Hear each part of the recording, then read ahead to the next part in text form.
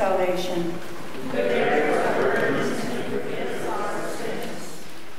Holy God, holy and mighty, holy immortal one. Have mercy upon us.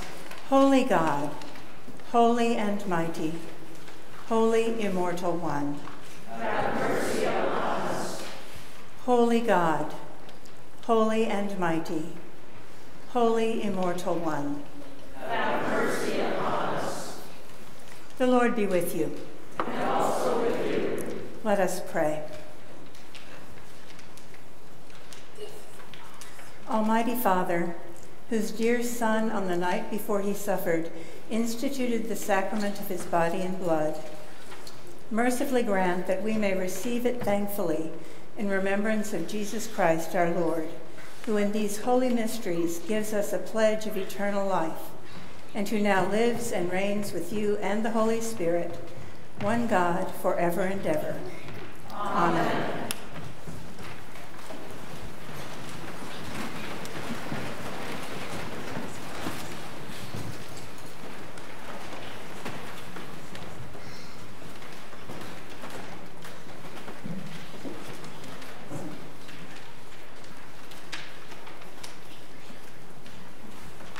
A reading from Exodus. The Lord said to Moses and Aaron in the land of Egypt, "This month shall mark for you the beginning of months.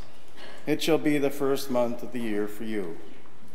Tell the whole congregation of Israel that on the 10th of this month they are to take a lamb for each family, a lamb for each household.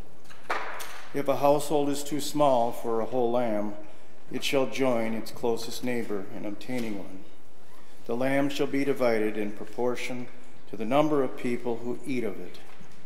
Your lamb shall be without blemish. A year-old male, you may take it from the sheep or from the goats. You shall keep it until the 14th day of this month.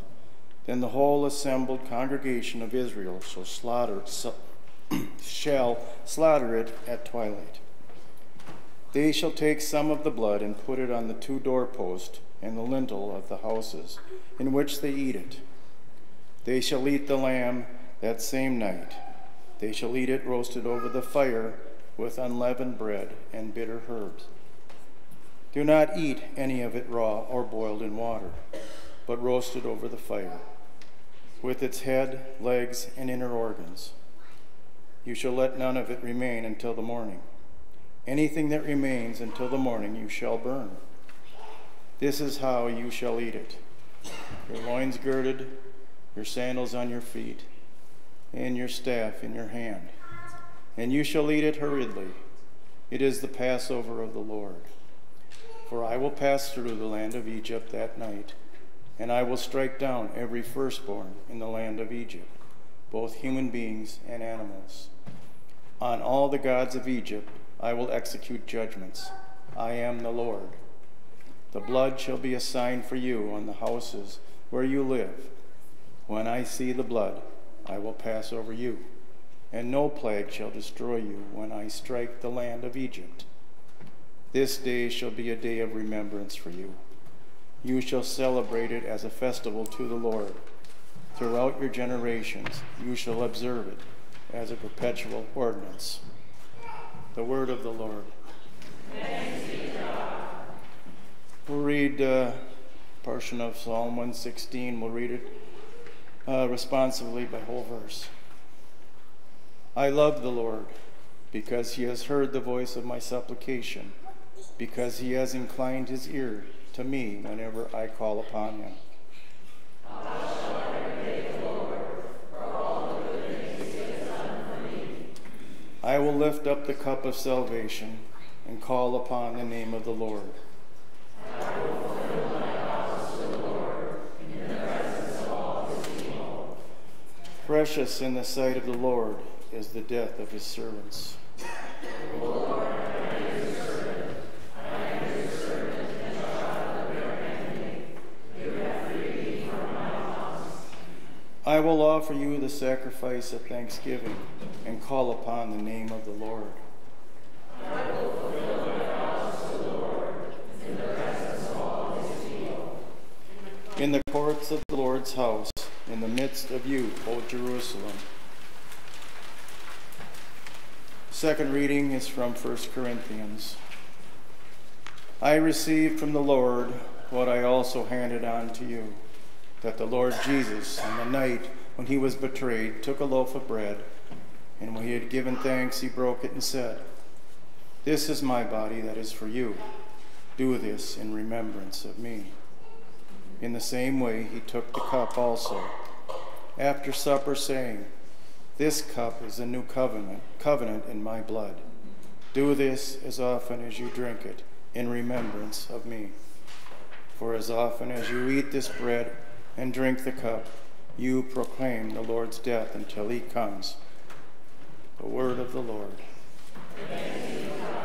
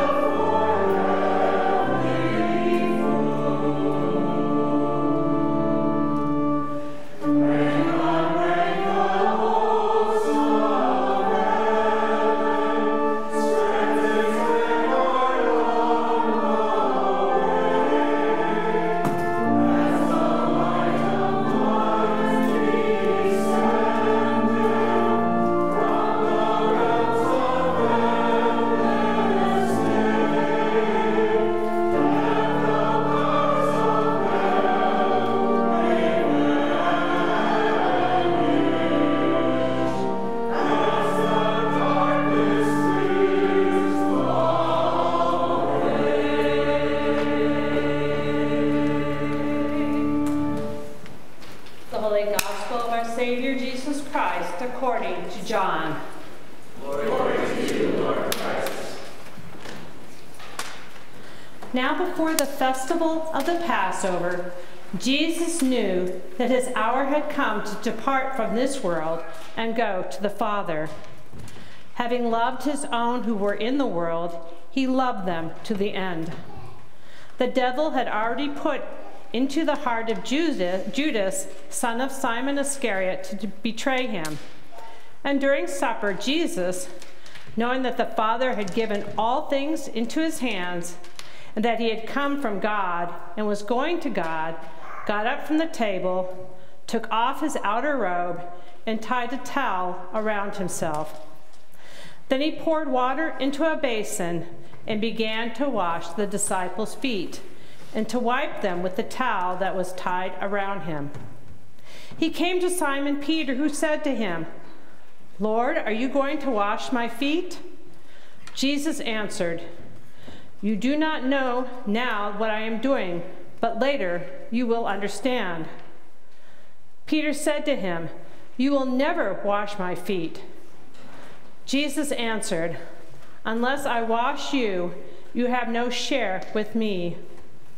Simon Peter said to him, "Lord, not my feet only, but also my hands and my head." Jesus said to him, "One who is bathed does not need to wash, except for the feet, but is entirely clean. And you are clean, though not all of you." For he knew who was to betray him. For this reason he said, "Not all of you are clean." After he had washed their feet and had put on his robe and returned to the table, he said to them, "Do you know what I have done to you? You call me teacher and Lord, and you are right, for that is what I am. So if I, your Lord and teacher, have washed your feet, you also ought to wash one another's feet. For I have set you an example that you should also do as I have done to you. Very truly I tell you, servants are not greater than their master, nor are messengers greater than the one who sent them. If you know these things, you are blessed if you do them. Now the Son of Man has been glorified, and God has been glorified in him. If God has been glorified in him, God will also glorify him in himself, and will glorify him at once. Little children, I am with you only a little longer. You will look for me, and as I said to the Jews, so now I say to you, where I am going, you cannot come. I give you a new commandment, that you love one another. Just as I have loved you, you also should love one another. By this, everyone will know that you are my disciples, if you have love for one another." The Gospel of the Lord. Praise to you, Lord Christ.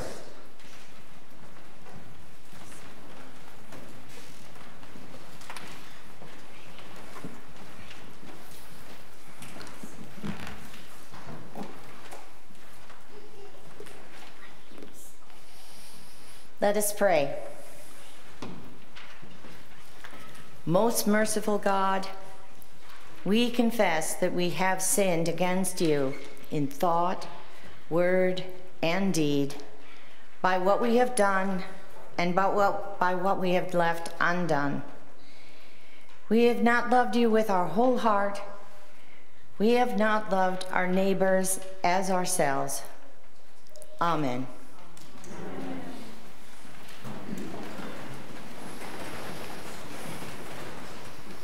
I was going to try to stand at the music stand, but I didn't get a microphone, so now I'm here in the pulpit, if that's okay. All right. Is it possible that some of you are a little shaky and have mixed feelings about tonight's foot washing? I have a history of stigma with my feet. Do you like the looks of your feet? The lock-in group, I wanted to ask if we have lock-in teens. I think we have a few. Did your mom ever tell you that your feet stink? Did any of you have a pedicure in preparation for tonight? I did. I also warned the pedicurist who was preparing the warm water, do not be surprised, I have 6 toes. Yes, I was born with an extra toe. When I started to go to the swimming pool on my own, kids would tease me about my toes. So why in the world would I want to have my feet washed tonight?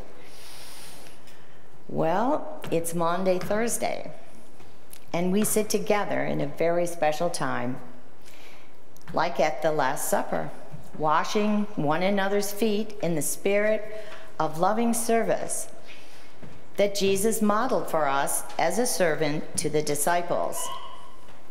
Reverend Christine Lee, a priest at St. Peter's, Chelsea in New York, put it so well. What God wants is a heart that's broken open, that can allow the seeds of peace and forgiveness to enter in, so the fruits of the Spirit can be born out of this. If you take one thing home from this sermon, it is this.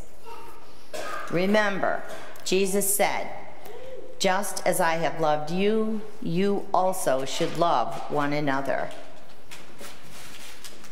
Look at that. It's in big letters, St. John's in the wilderness. And I'm going to say that 4 more times, and I expect you all to say it with me. So you'll memorize it, and that's the one thing you'll take home. There have been other foot washings that I remember. One was Pope Francis. Do you remember when Pope Francis washed the feet of prisoners? It was remarkable. He was their servant. And I also remember foot washings back in the 80s at the Salvation Army, where several of us public health nurses cared for boot rot and foot ulcers of the homeless people at the Salvation Army shelter. When they got up to leave, they looked at us with such caring, as if no one had touched them for a long time. It seemed like they were the untouchables.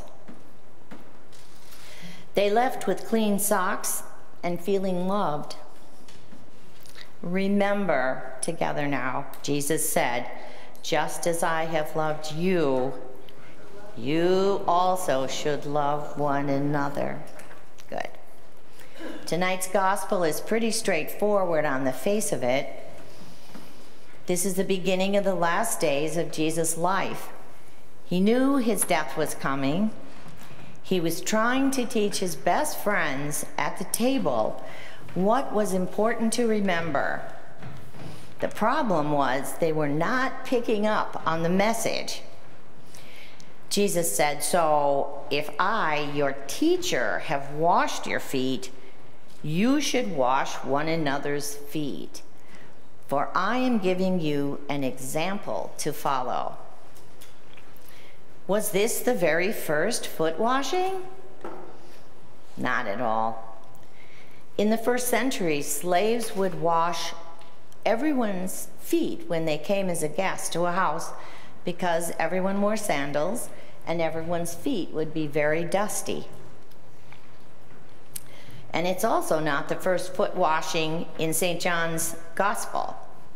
4 nights before this Last Supper, Mary Magdalene, the sister of Lazarus and Martha, took a huge chunk of expensive oily nard, which was a perfume, and wiped Jesus' feet with her hair. In Luke, there's a scene where a woman bathed Jesus' feet with her tears. Was Jesus moved by these acts of caring? I think so. Clearly, foot washing is a sign of humility. What is so remarkable about this act is that Jesus is the Master, our God and Shepherd, and he acts like a slave or a servant. He kneels down and washes these feet as a symbolic lesson in his final time with his disciples. We must look at the darkness around us and admit our feet are ugly and full of hurts. What is your need tonight for reconciliation? Your feet are probably in need of healing with water and touch. When we get honest about our pain, we can experience the joy of Easter and the light of forgiveness. Remember, Jesus said, "Just as I have loved you, you also should love one another." When you think about this night before Jesus is arrested, who in the room do you relate to? Do you relate to Mary Magdalene? She clearly knew what was going to happen, and she was full of grief. Are you full of grief? Or maybe you feel more like Peter Simon, who said, "You will never wash my feet." Peter said, like Peter, do we deny any need for healing? And maybe we have a bit of Judas in our soul, always thinking about himself rather than others. Judas told his soldiers, after being paid a lot of money, to arrest the one that he would kiss. And they did. Judas felt the power. Remember, Jesus said, "Just as I have loved you, you also should love one another." In this week's newsletter from the bishop gives us such wise closing words about this evening. Holy Week is not particularly popular. It demands something that is hard for us. It asks us to come face to face with the pain in our own hearts and lives, the suffering in the world, and the systemic sins in which we participate and are complicit. It hurts to do that. But here's the deal about tonight. Unless we sit with Jesus in the depths of the real pain and loss that being human inevitably involves, then Easter joy really is a mere anesthetic, a facade of wishful thinking, and another distraction.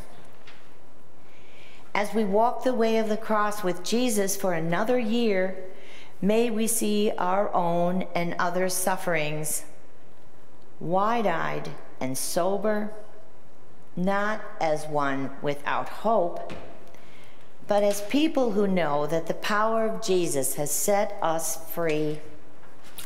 And remember, Jesus said, "Just as I have loved you, you also should love one another." Amen.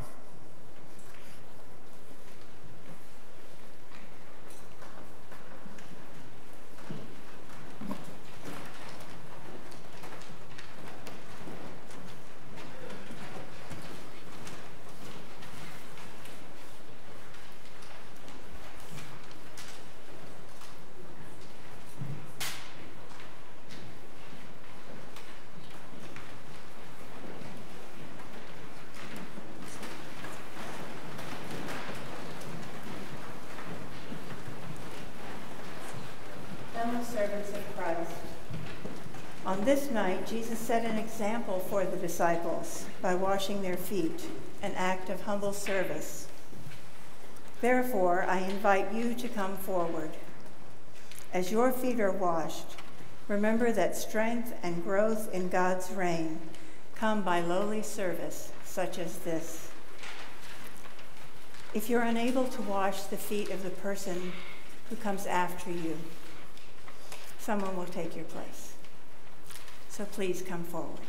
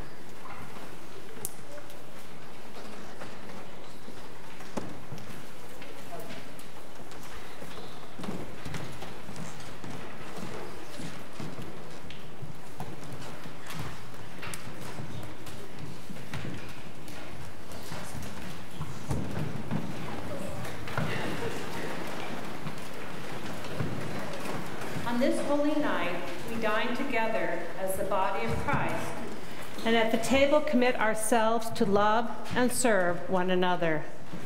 On this holy night, then, let us pray for the Church and all humankind. God, our provider, you feed us with the bread of life and lift for us the cup of salvation. On this night, Jesus gave us this holy feast. May all who gather at your table receive a foretaste of the eternal banquet. God of love, grant our prayer. Servant God, on this night, Jesus washed his disciples' feet. May we follow this example of love and service. God of love, grant our prayer. God of compassion, on this night Jesus prayed for those who would believe through the message of the disciples. May all who gather on this day so live what they proclaim, that all may come to know your saving love.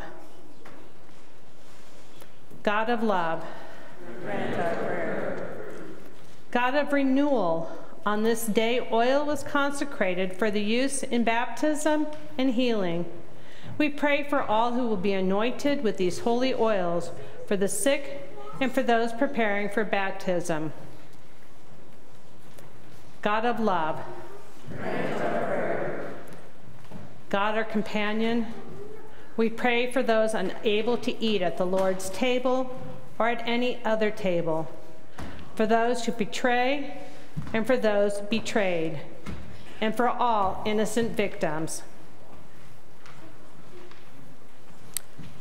God of love, grant our prayer. God of hope, remember all those in need, especially those we silently or aloud hold before you now.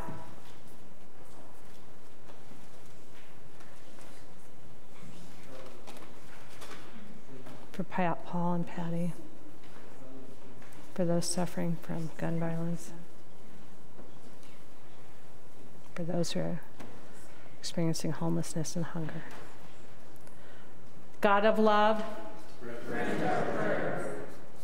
Holy God, you give us this meal of bread and wine in which we celebrate your great compassion.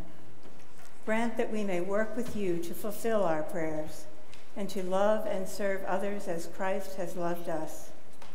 This we ask through Jesus Christ, our Redeemer, who is alive with you in the unity of the Holy Spirit, one God, now and forever. Amen. Let us confess our sins against God and our neighbor. God of all mercy, we confess that we have sinned against you, opposing your will in our lives. We have denied your goodness in each other, in ourselves, and in the world we have created. We repent of the evil that enslaves us, the evil we have done, and the evil done on our behalf. Forgive, restore, and strengthen us through our Savior Jesus Christ, that we may abide in your love and serve only your will. Amen. Almighty God, have mercy on you, forgive you all your sin through our Lord Jesus Christ, strengthen you in all goodness, and by the power of the Holy Spirit, keep you in eternal life. Amen. The peace of the Lord be always with you. And also with you.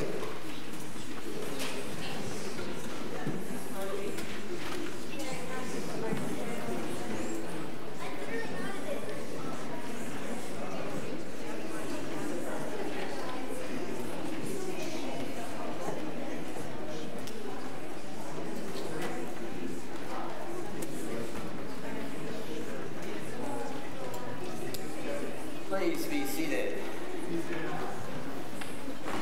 Good evening and many thanks for coming on this service. Usually these services midweek are not super well attended because we're not used to coming to church on midweek, but thank you for being here. This is fantastic, and thanks to all who've put a lot of work into not only this service, but all the Holy Week services this week, in particular the Altar Guild, who is on double, triple duty tonight and always. But thank you guys so much for everything that you do throughout the year. Behind the scenes, absolutely, we cannot be this church without you. So thank you so much for all of that. And to the choir for the lovely singing tonight, thank you so much, and everybody else who is putting so much work into this. If you'll notice, the bulletin is a little thicker than it usually is, and that is because we have tonight's service, Good Friday service, and the Easter Vigil service all in one. The reason we do that is all one service. You'll notice there won't be a dismissal tonight because it's this ongoing service, actually. So what that means is you can take it, but only if you promise to come back tomorrow and then to the Easter Vigil the next day. So actually we do, at the end of the service, if you could leave that for the next folks who will come tomorrow. So our services after tonight will be at noon tomorrow for Good Friday, and then 7 p.m. tomorrow. And then we have the Easter Vigil at 7 p.m. on Saturday night, and then regular service times at 8 and 10 on Easter morning. And there will be a baptism at the 10 o'clock service. And in addition to that, on Friday and Saturday, we have two little other services. If that weren't enough, we have two other little services that you can check out online at the 3 o'clock hour on Good Friday to mark the time when Jesus died. And then at 9 o'clock on Saturday morning will be another very small service, just to note a time of kind of that waiting time between Good Friday and Easter Sunday. And so we call that prayers at the tomb. So you can check that out as well. All that is on the website and e-news and all those other regular places. So thanks so much for being here tonight. Walk in love as Christ loved us and gave himself for us, an offering and a sacrifice to God.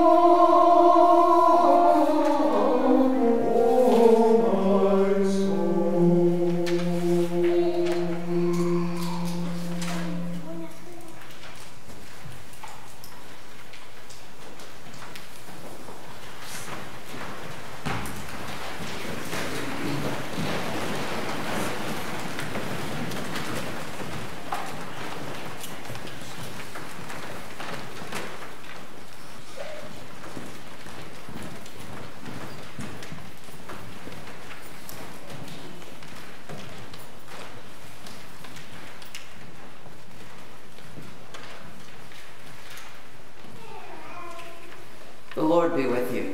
And also with you. Lift up your hearts. We lift them to the Lord. Let us give thanks to the Lord our God. It is right to give God thanks and praise. It is right and a good and joyful thing, always and everywhere, to give thanks to you, Father Almighty, creator of heaven and earth, through Jesus Christ our Lord. For our sins he was lifted high upon the cross, that he might draw the whole world to himself. And by his suffering and death, he became the source of eternal salvation for all who put their trust in him. Therefore, we praise you, joining our voices with angels and archangels and with all the company of heaven, who forever sing this hymn to proclaim the glory of your name.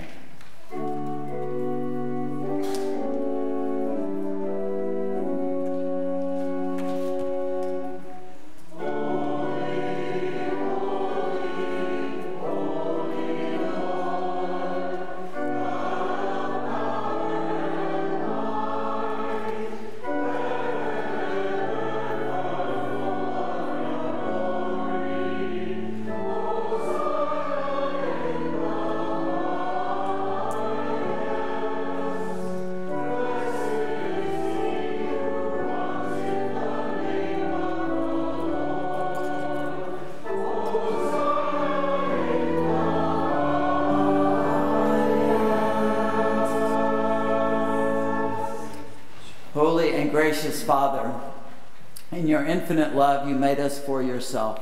And when we had fallen into sin and become subject to evil and death, you in your mercy sent Jesus Christ, your only and eternal Son, to share our human nature, to live and die as one of us, to reconcile us to you, the God and Father of all. He stretched out his arms upon the cross and offered himself in obedience to your will, a perfect sacrifice for the whole world. On the night he was handed over to suffering and death, our Lord Jesus Christ took bread. And when he had given thanks to you, he broke it and gave it to his disciples and said, "Take, eat. This is my body, which is given for you. Do this for the remembrance of me."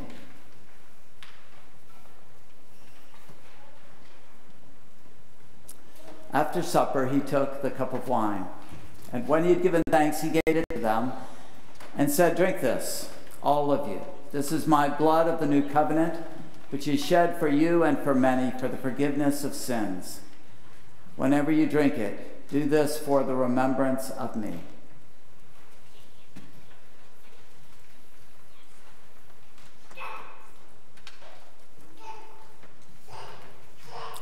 Therefore, we proclaim the mystery of faith. Christ has died. Christ is risen. Christ will come again. We celebrate the memorial of our redemption, O Father, in this sacrifice of praise and thanksgiving. Recalling his death, resurrection, and ascension, we offer you these gifts. Sanctify them by your Holy Spirit to be the body and blood of your Son, the holy food and drink of new and unending life in him. Sanctify us also, that we may faithfully receive this holy sacrament and serve you in unity, constancy, and peace, and at the last day bring us with all your saints into the joy of your eternal kingdom. All this we ask through your Son, Jesus Christ, by him and with him and in him, in the unity of the Holy Spirit. All honor and glory is yours, Almighty Father, now and forever. Amen.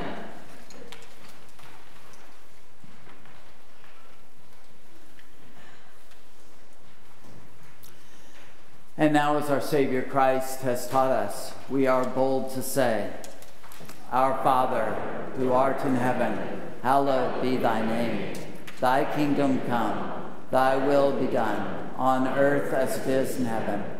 Give us this day our daily bread, and forgive us our trespasses, as we forgive those who trespass against us. Lead us not into temptation, but deliver us from evil. For thine is the kingdom, and the power, and the glory, forever and ever. Amen."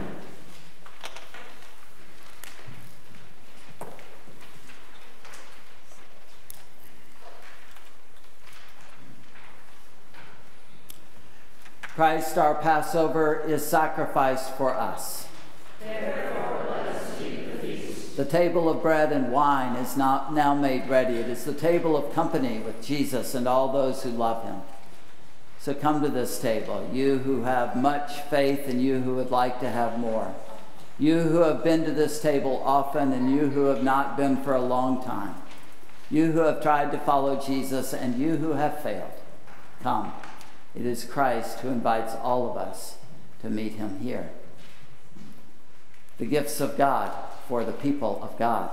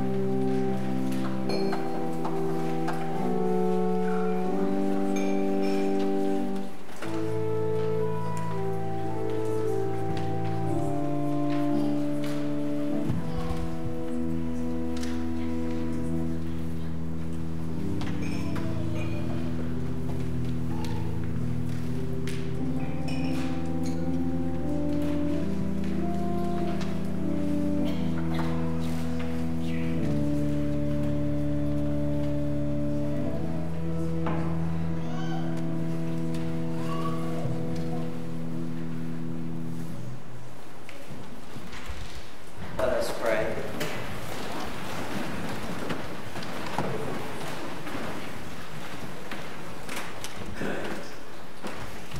Almighty God, source of all love, whose only begotten Son, on the night of his betrayal, gave his disciples a new commandment, to love one another as he loved them. Write this commandment in our hearts, and give us the will to serve others, as he was the servant of all, who gave his life and died for us, yet is alive and reigns with you in the unity of the Holy Spirit, one God, world without end. Amen. Savior of the world, in the Garden of Gethsemane, you submitted to the Father's will. Look mercifully upon our weak and wayward lives, and arm us with such strength and courage that we may tread without fear the appointed path of duty, to evermore follow the patterns of your costly obedience, for your honor and glory, who lives and reigns with the Father and the Holy Spirit, one God, forever and ever. Amen.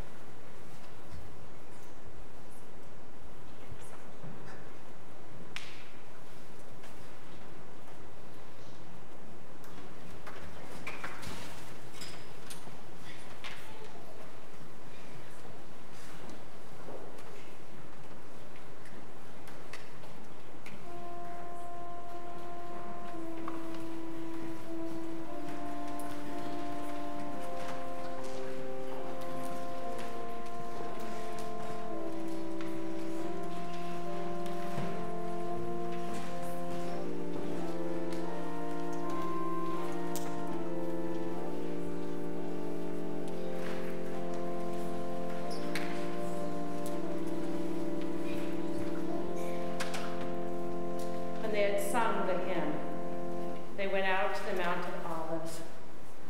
Then Jesus said to them, "You will all become deserters because of me this night.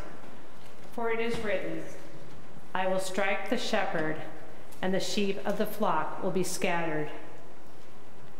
But after I am raised up, I will go ahead of you to Galilee." Peter said to him, "Though all become deserters because of you, I will never desert you." Jesus said to him, "Truly, I tell you, this very night, before the cock crows, you will deny me 3 times. Peter said to him, "Even though I must die with you, I will not deny you." And so said all the disciples. Then Jesus went with them to a place called Gethsemane, and he said to his disciples, "Sit here while I go over there and pray." He took with him Peter and the 2 sons of Zebedee, and began to be grieved and agitated.